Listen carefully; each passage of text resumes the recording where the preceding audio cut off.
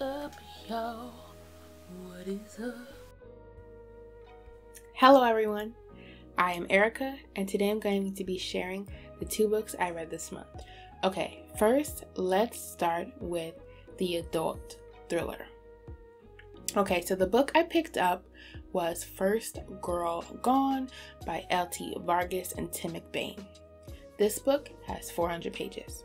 Okay, so this book is about private investigator Charlotte Winters.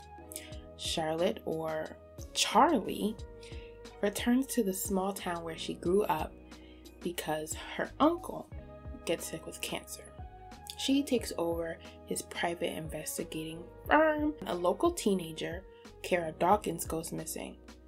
Her mother, Misty Dawkins, enlists the help of Charlie to help find her daughter. This mystery brings back old feelings and memories for Charlie.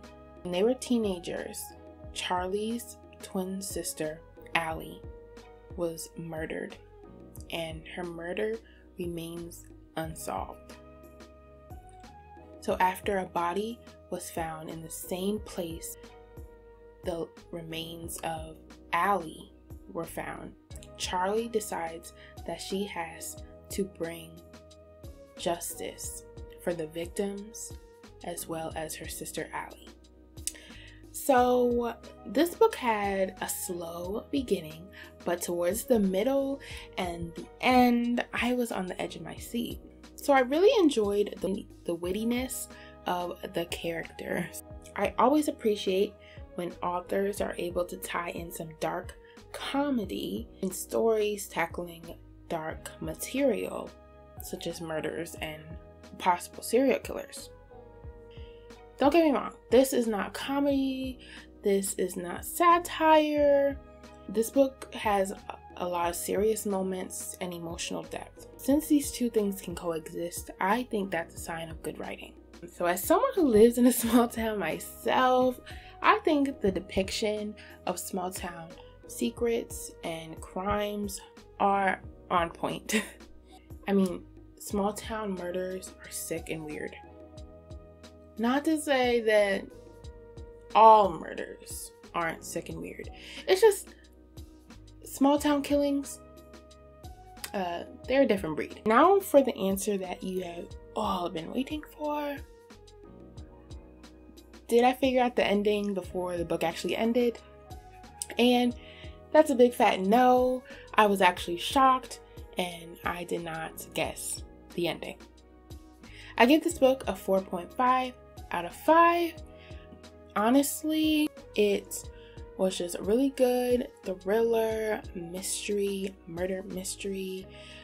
This, I think, is the first in trilogy, if I'm not mistaken. I did give it 0.5 off of my rating due to the fact that it did have a slow beginning.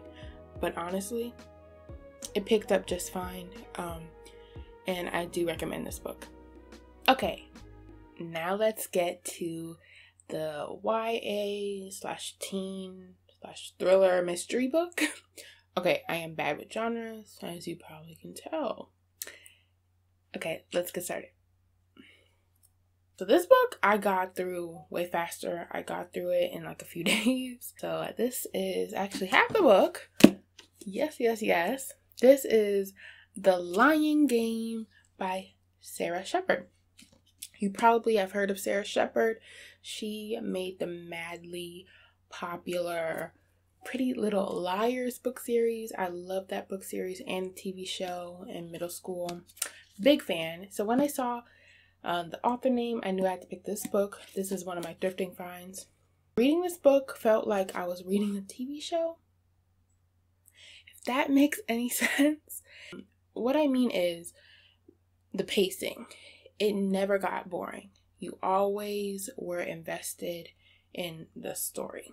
Disclaimer, this is a teen book, so there are references and allusions in this book that really, if you're more mature, you probably would not understand and probably will find annoying. If you could like put that behind you and just enjoy a little fun book, I think that increases the probability of you liking this book a lot more.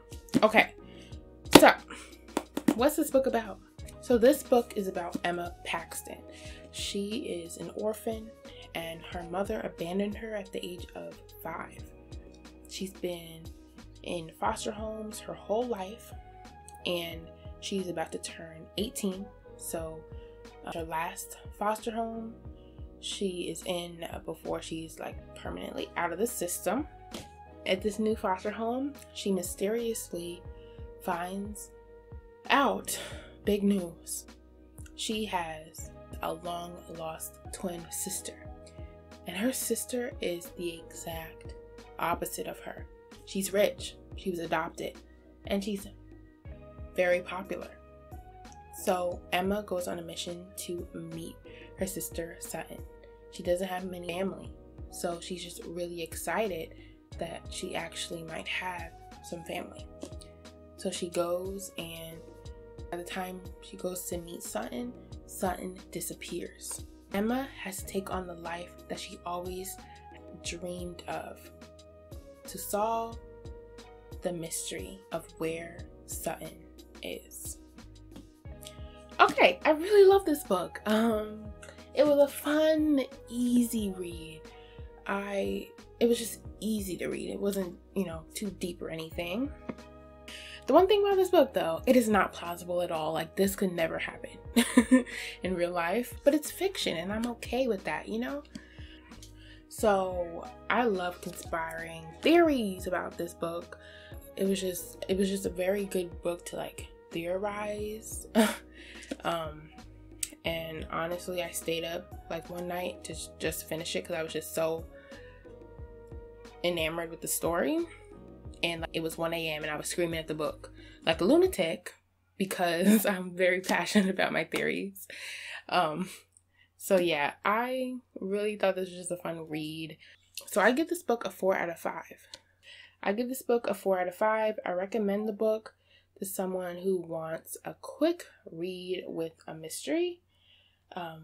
Also, if you like The Walking Dead, I have another book review on my page, and that book is about the zombie apocalypse. Even if you don't like the zombie apocalypse, I think you should check out my review. Go and check it out. Thanks for watching. Like, subscribe, and comment.